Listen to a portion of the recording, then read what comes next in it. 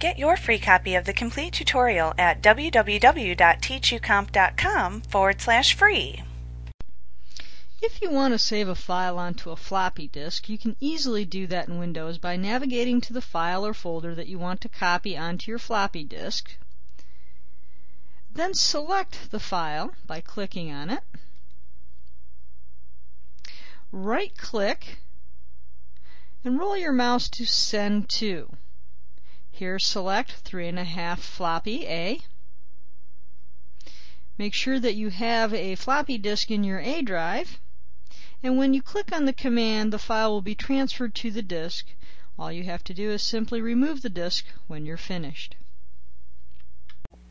Like what you see? Pick up your free copy of the complete tutorial at www.teachucomp.com/free.